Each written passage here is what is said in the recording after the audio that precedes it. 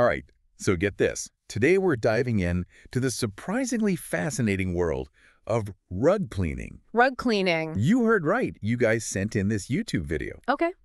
And it's a Karastan wool rug cleaning demo by, get this, Black Diamond Cleaning Services. All right. And let me tell you, I am hooked. Really? I'm telling you, who knew rug cleaning could be so riveting? So what's so fascinating about, watching someone clean a rug? Well, first of all, this isn't just someone, it's like watching a masterclass unfold. Wait, okay, I see what you mean. Yeah, most people wouldn't give a rug cleaning video a second look, but there's something about watching someone who knows their stuff. It's mesmerizing. Exactly. And this guy, he's like the embodiment of quiet confidence. Like he's seen it all when it comes to, well, dirty rugs. He's probably seen some things. Oh, I bet. He mentions Black Diamond is a newer company, so it's even more interesting to see him tackle this Karastan wool rug. Ah, Karastan rugs. Now, those are pretty much the gold standard when it comes to machine-made rugs. Oh, yeah? Yeah. Their durability, the consistent quality you get with them, it's no wonder they're so popular.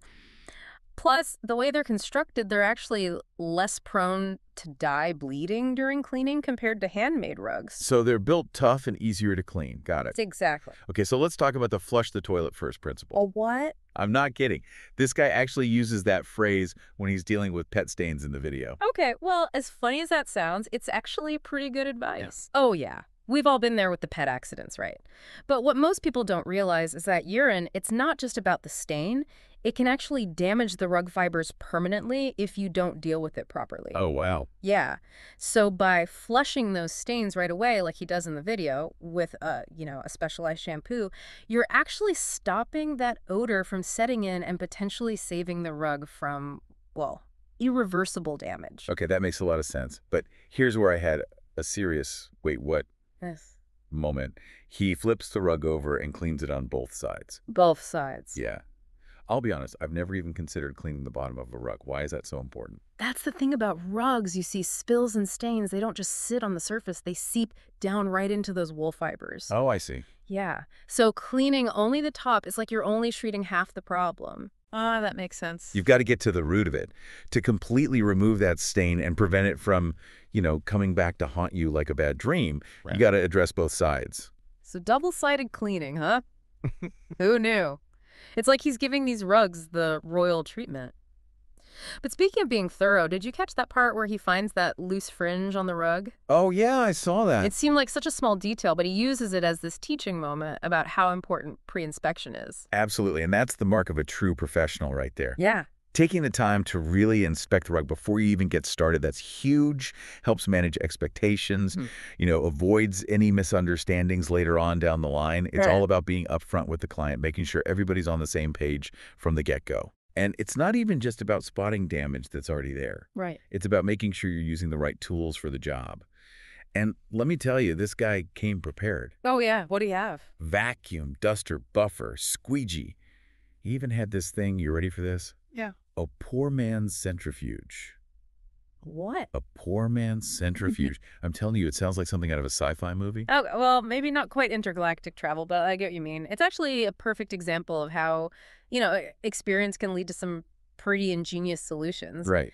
The poor man's centrifuge, as he calls it, is basically using suction to pull out that deep down dirt and water. It's like a DIY version of that really expensive equipment you'd find in a professional cleaning facility. It's like a rug cleaning life hack. Yeah. I love it. Yeah.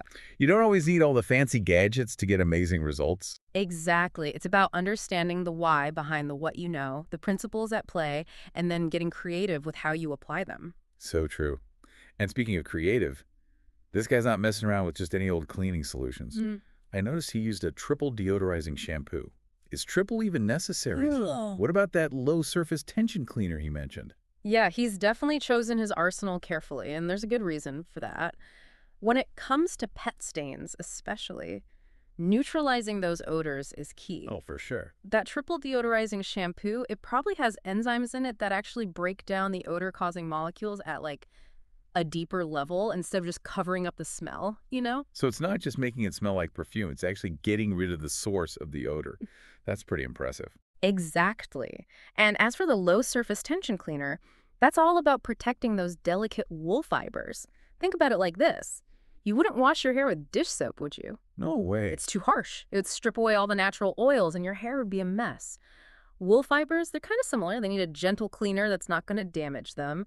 And low surface tension cleaners are designed to do just that.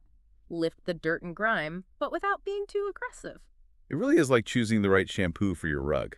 Mm. Got to treat those fibers right. Yeah. But even with the right products, he kept talking about dwell time. Is letting the cleaner just sit on the rug really that important? Oh, yeah. Trust me on that one. Patience is key. See, I'm impatient. I just want to get the whole thing clean. I hear you, but think of it like, you know when you use stain remover on a shirt before you throw it in the wash? You gotta let it sit for a bit. Oh, okay. That dwell time lets those cleaning agents really soak in. They get down into the fibers, really break down all that dirt and any stains, the odors, everything. It just needs that time to really work its magic. Okay, so it's not a race. Mm. Got to give those cleaners time to do their thing. Mhm. Speaking of magic, can we talk about the gray water reveal for a sec? Oh, yeah, yeah. Seeing that filthy water come out of a rug that he already vacuumed, I might add, I know, right? it's disgusting, Hmm. but also fascinating at the same time. It really is amazing, isn't it? You look at it, you think, okay, that's a clean rug, and then bam, all that murky water comes out, and you realize there's a whole hidden world living in those fibers. Like it's a portal to another dimension of just dirt. Yeah. But it really drives home the point that professional cleaning, it's not just about making things look good on the surface. No, you're absolutely right. It's about our health, too. Yeah. Getting rid of all those, dust mites, the pollen, pet dander, all that stuff that's hiding in our rugs.